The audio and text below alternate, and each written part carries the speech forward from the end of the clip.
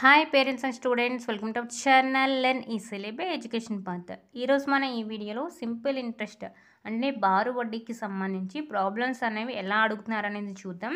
Class 48లో మనం concept అనేది explain చేసుకున్నాము.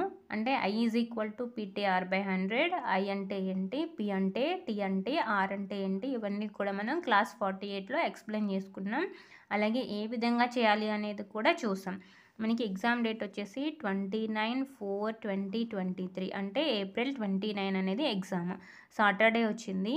మీకు హాల్ టికెట్స్ అనేవి కూడా డౌన్లోడ్ అవుతున్నాయి, డౌన్లోడ్ చేసుకోండి. ఓకేనా. నవోదయాలో మెంటల్ ఎబిలిటీకి సంబంధించి 50 మార్క్స్ అనేవి ఉంటాయి. ఈ 50 మార్క్స్ మనం ఆల్రెడీ చెప్పుకోవడం జరిగింది. ప్లేలిస్ట్ లింక్ అనేది డిస్క్రిప్షన్లో ప్రొవైడ్ చేస్తాను, ఒకసారి చూడండి. 50 మార్క్స్ అనేవి ఈజీగా గెయిన్ చేస్తారు. ఓకేనా. అర్థమెటిక్ క్లాసెస్ అంటే మ్యాథ్స్ వచ్చేసి మనకి 25 మార్క్స్కి ఉంటుంది. ఈ 25 మార్క్స్ చాలా ఇంపార్టెంట్. మనం అర్థమెటిక్ క్లాసెస్ ఆల్మోస్ట్ కంప్లీట్ చేసేసాం. దీంతో సింపుల్ ఇంట్రెస్ట్ అయిపోతుంది. ఇంకొక క్లాస్ మనకి టైం, స్పీడ్ అండ్ డిస్టెన్స్, కాలము, దూరము, వేగము, దానికి సంబంధించి మన క్లాసెస్ అనేవి మిగిలిపోయాయి. సో అది కూడా కంప్లీట్ చేసుకుందాం. దాంతో మనకి మ్యాథ్స్ అనేది పూర్తిగా కంప్లీట్ అయిపోతుంది. ఓకేనా. ఈ అర్థమెటిక్ క్లాసెస్ ప్లేలిస్ట్ లింక్ కూడా డిస్క్రిప్షన్లో ఉంటుంది, ఒకసారి చూడండి. మీకు ఏ టాపిక్ అయితే రావట్లేదు ప్రాక్టీస్ చేస్తూ ఉండండి. ఏదైతే రావట్లేదో దాని మీద ఎక్కువ కాన్సన్ట్రేషన్ చేసి ఆ ప్రాబ్లమ్స్ అనేవి వినండి. ఓకేనా. స్టార్ట్ చేద్దాం. చూడండి. ఫస్ట్ ప్రాబ్లం వచ్చేసి, what is the simple interest on 8,000 rupees for 7 years at the rate of 8% PA. PA అంటే ఏం చెప్పుకున్నాం, పెర్ యానం అంటే సంవత్సరానికి. రేట్ ఆఫ్ ఇంట్రెస్ట్ అంటే వడ్డీ రేటు తెలుగులో. ఓకేనా. అది ఎంత, 8%, అంటే దాన్ని మనం ఆర్ కింద తీసుకోవాలి. ఓకేనా. Rate of interest.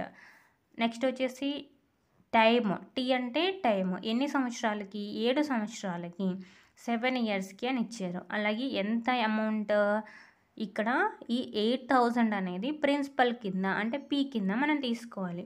సో మనకు తెలిసినటువంటి ఫార్ములా ఏంటి, I is equal to PTR/100. ఇక్కడ మనల్ని అడిగింది ఏంటి, 8,000 రూపాయలకి 7 సంవత్సరాలకి 8% వడ్డీ రేటు చొప్పున ఎంత వడ్డీ అవుతుంది అని అడుగుతున్నారు. So I is equal to PTR/100. P ఎంత ఇక్కడ 8,000 రూపీస్. నెక్స్ట్ T ఎంత 7 years. నెక్స్ట్ వడ్డీ రేటు సంవత్సరానికి, పెర్ యానం అంటే సంవత్సరానికి ఎంత ఇచ్చారు, R ఈజ్ ఈక్వల్ టు 8% అని ఇచ్చారు. సో ఇవన్నీ పట్టుకొచ్చి ఇక్కడ సబ్స్టిట్యూట్ చేయండి. సో P ఎంత 8,000 ఇంటూ 7 ఇంటూ 8/100. 0 0 0 0 క్యాన్సిల్ అవుతుంది. క్యాలిక్యులేట్ చేయండి. 8,864 అంటే 640 ఇంటూ 7, 7 4 28, 2 6 7 42 44 అంటే 4,480 రూపీస్ అనేది ఇంట్రెస్ట్ అయ్యింది, అంటే వడ్డీ అనమాట. సో ఏ ఆప్షన్ కరెక్ట్ అవుతుంది, 4th ఆప్షన్ అనేది కరెక్ట్ అవుతుంది. వితౌట్ ఫార్ములా కూడా మనం చెప్పుకున్నాం కదా క్లాస్ 48లో, ఒకసారి చూడండి ఎలా చేయాలి అనేది. ఇప్పుడు 1 సంవత్సరానికి 100 రూపాయలకి ఎంత అవుతుంది, 8 రూపాయలు వడ్డీ అవుతుంది. అయితే 8,000 అంటే ఇందులో ఎన్ని వందలు ఉన్నట్టు, 80 వందలు ఉన్నట్టు. సో 100కి 8 రూపాయలు అయితే 80 వందలకి ఏమవుతుంది, 80 ఇంటూ 8, 8 64, 640. ఇది సంవత్సరానికి. ఇప్పుడు మనం 7 సంవత్సరాలకి అడిగారు కదా. సో 640 ఇంటూ 7 ఆల్రెడీ ఇక్కడ చేసాం చూడండి. 640 ఇంటూ 7 ఎంత వచ్చింది, 4480, 4,480. ఈ ఫార్ములా గుర్తుపెట్టుకోకలేకుండా కూడా మనం ఈ విధంగా చేయొచ్చు అనమాట.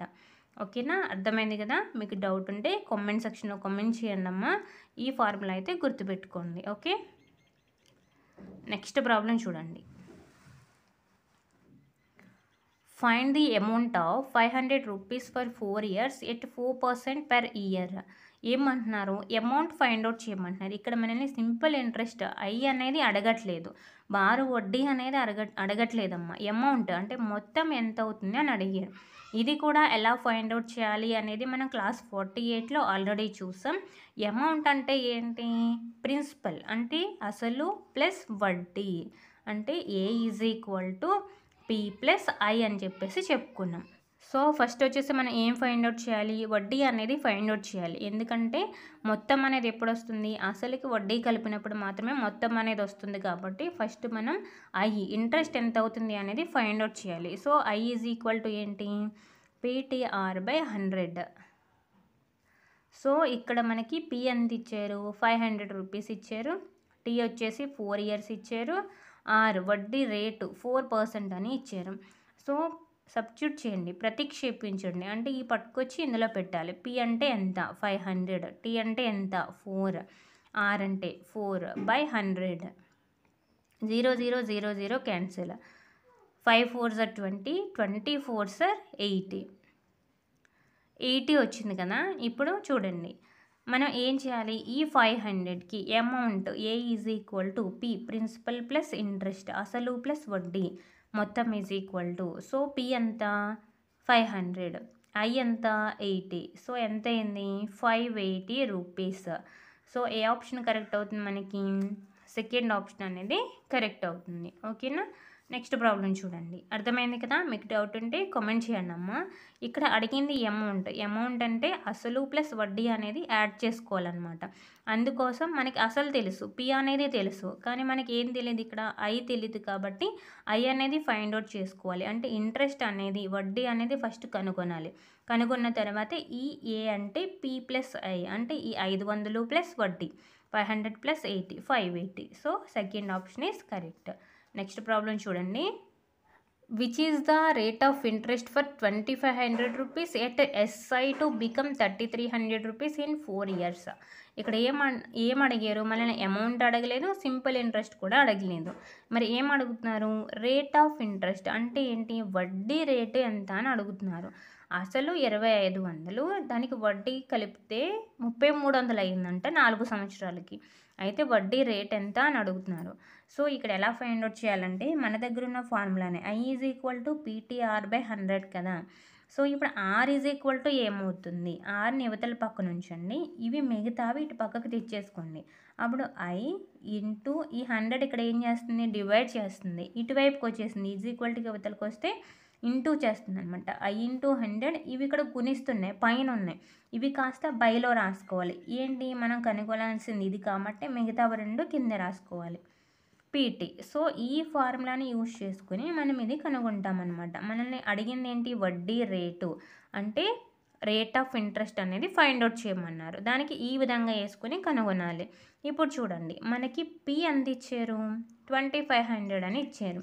ఇక్కడ ఏ ఇచ్చారు, మనకి ఏ ఎంత, 3300. ఇక్కడ ఏమన్నారు, which is the rate of interest for 2500 at SI to become, అంటే సింపుల్ ఇంట్రెస్ట్ అనేది కలిపేసుకుంటే ఇక్కడ 3300 అయ్యింది అన్నారు.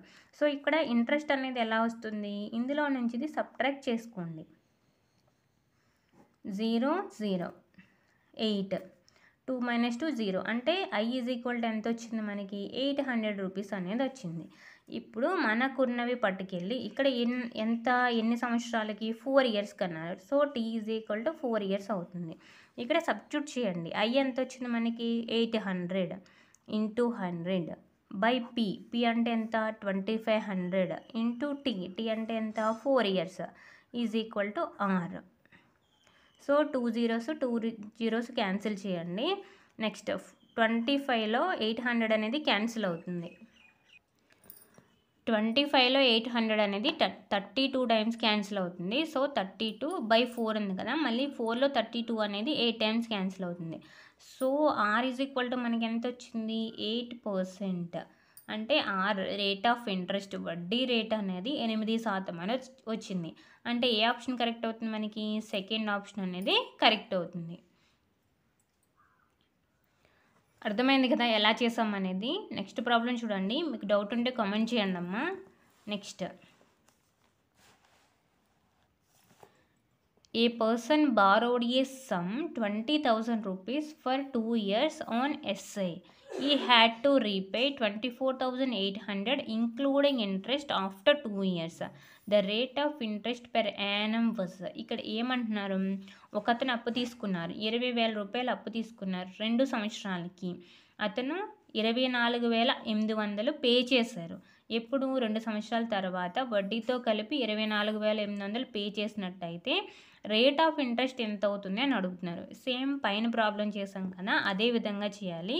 ఒకసారి చూడండమ్మా. ఒక వ్యక్తి 2 సంవత్సరాలకి 20,000 రూపాయలు అప్పు తీసుకున్నారు. అయితే అతను వడ్డీతో కలిపి 24,800 తిరిగి కట్టేశారు. అయితే వడ్డీ రేట్ ఎంత అవుతుంది అని అడుగుతున్నారు. సో ఇక్కడ ఎలా తీసుకోవాలి మనం? ఇది ఏమవుతుంది?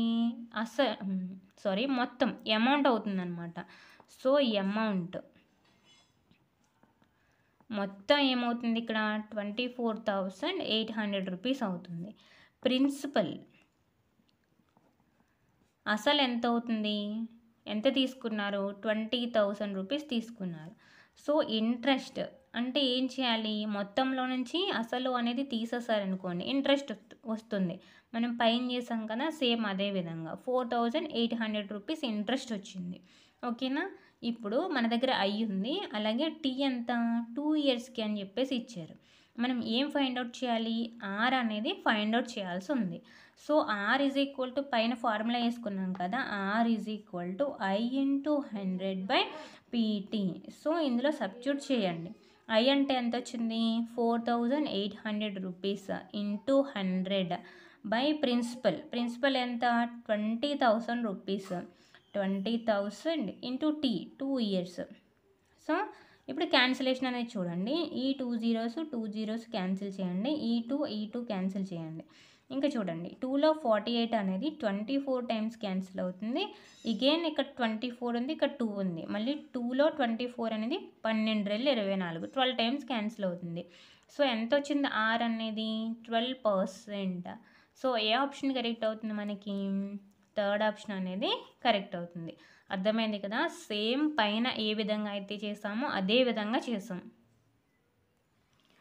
అర్థమైంది కదమ్మా? మీకు ఏమైనా డౌట్ ఉంటే కామెంట్ సెక్షన్లో కామెంట్ చేయండి. నెక్స్ట్ చూడండి. In how many years will a some of 600 rupees yield and interest of 90 rupees at 10%.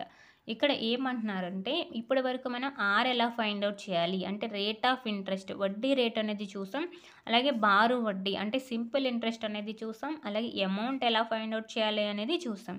ఇక్కడ మనం టైం అనేది ఎలా ఫైండ్ అవుట్ చేయాలి అనేది చూద్దాం. చూడండి, ఇక్కడ ఎన్ని సంవత్సరాలకి 10% అంటే ఇక్కడ రేట్ ఆఫ్ ఇంట్రెస్ట్ అమ్మ, అంటే ఆర్ అనేది 10% వడ్డీ రేట్ చొప్పున 600 రూపాయలకి 90 వడ్డీ అవుతుంది. ఎన్ని సంవత్సరాలకు అవుతుంది అని అడుగుతున్నారు. సో ఇక్కడ చూడండి, మనకి ప్రిన్సిపల్ ఏంటి ఇక్కడ? 600 రూపీస్. నెక్స్ట్ అసలమ్మ పి అంటే. నెక్స్ట్ వచ్చేసి ఎన్ని సంవత్సరాల కంటే టీ అనేది మీకు తెలియదు. నెక్స్ట్ ఆర్ వచ్చేసి ఎంత? 10% అని ఇచ్చారు. ఇంకొకటి కూడా ఇచ్చారు, ఏంటి? వడ్డీ ఇచ్చేసారు, అంటే ఇంట్రెస్ట్ అనేది ఇచ్చేసారు. ఎంత? 90 రూపీస్. సో మీకు తెలిసింది I is equal to PTR/100. Tea అనేది తెలీదు. ఇప్పుడు మీరు కనుగొనాల్సింది టీ కాబట్టి ఆ టీని యువతలు ఉంచండి, మిగతా ఇటు తెచ్చేసుకోండి. ఐ ఇంటూ 100 సేమ్ ఆర్కి ఎలా రాశారో అలానే రాయాలి. ఎక్కడ ఆర్ ప్లేస్లో టీ ఉంటుంది, టీ ప్లేస్లో ఆర్ ఉంటుంది, అంతే. నెక్స్ట్ చూడండి, T is equal to I అంటే ఎంత? 90 ఇంటూ 100 బై పి అంటే ఎంత? 600 రూపీస్ ఇంటూ ఆర్ అంటే 10%. సో క్యాన్సిల్ చేయండి. 0 0 0 0 క్యాన్సిల్ అవుతుంది, 0 0 క్యాన్సిల్ అవుతుంది. అలాగే రెండు కూడా 3 టేబుల్లో క్యాన్సిల్ అవుతాయి. 2 3s 3 3s, అంటే T is equal to 3/2 years అని వచ్చిందమ్మా. ఇప్పుడు చూడండి, ఇది ఒక ఇంప్రాపర్. దీన్ని మిక్స్డ్ ఫ్రాక్షన్లో కన్వర్ట్ చేద్దాం, మీకు తెలుస్తుంది. చూడండి, 1 2s 2, 3లోంచి 2 తీసేస్తే 1. సో 1/2 అంటే 1 సంవత్సరం అర సంవత్సరం అంటే 6 నెలలు. 1 సంవత్సరం 6 నెలలు అని అర్థం. 1.5 అంటే హాఫ్ అంటే ఏంటి? సగము. మనకి 1 ఇయర్కి ఎన్ని మంత్స్, ఎన్ని నెలలు? 12 నెలలు. సో హాఫ్ ఇయర్కి ఎంత అవుతుంది? 6 నెలలు. సో ఇక్కడ ఏంటి 1.5 అంటే 1 సంవత్సరం మీద 6 నెలలు, 1.5 ఇయర్. సో ఈ ఆప్షన్ ఉంది చూడండి, ఇక్కడ 4th ఆప్షన్ అనేది కరెక్ట్ అవుతుంది. ఓకేనా? ఇది గుర్తుపెట్టుకోండి. 1 ఇయర్కి 12 మంత్స్ ఉన్నాయి. ఒక్కొక్కసారి మీకు నెలల్లో కూడా ఆన్సర్ అనేది ఇస్తూ ఉంటారు. సో జాగ్రత్తగా ఇక్కడ చూసుకోండి. ఇక్కడ 1 సంవత్సరం 6 నెలలు అంటే 1.5 ఇయర్. సో ఇవి ప్రాబ్లమ్స్. ఇందులో మనం ఆర్ ఎలా ఫైండ్ అవుట్ చేయాలి చూసాం, టీ ఎలా ఫైండ్ అవుట్ చేయాలి చూసాం, ఐ ఎలా కనుగొనాలి, అలాగే ఏ అంటే మొత్తం అనేది ఎలా కనుగొనాలి అనేది కూడా చూసాం. ఇంతకు మించి మీకు కష్టంగా అయితే సింపుల్ ఇంట్రెస్ట్ మీద ప్రాబ్లమ్స్ అయితే అడగరు. కానీ ఒక్కొక్క ప్రాబ్లమ్ అనేది ఖచ్చితంగా అడుగుతున్నారమ్మా. మనం ఇప్పటివరకు అన్ని చాప్టర్స్ అనేవి కంప్లీట్ చేసేసుకున్నాం. ఇంకా ఒకటి మిగిలింది. ఏంటది? Time, distance, speed. కాలము, దూరము, వేగము అనేది ఒక్కటే మిగిలింది. సో, ఇప్పటివరకు కంప్లీట్ అయిపోయినాయి కాబట్టి మీరు ఎంతవరకు చేయగలుగుతున్నారు అనేది ఒకసారి చెక్ చేసుకుంటూ ఉండండి. ఓకేనా?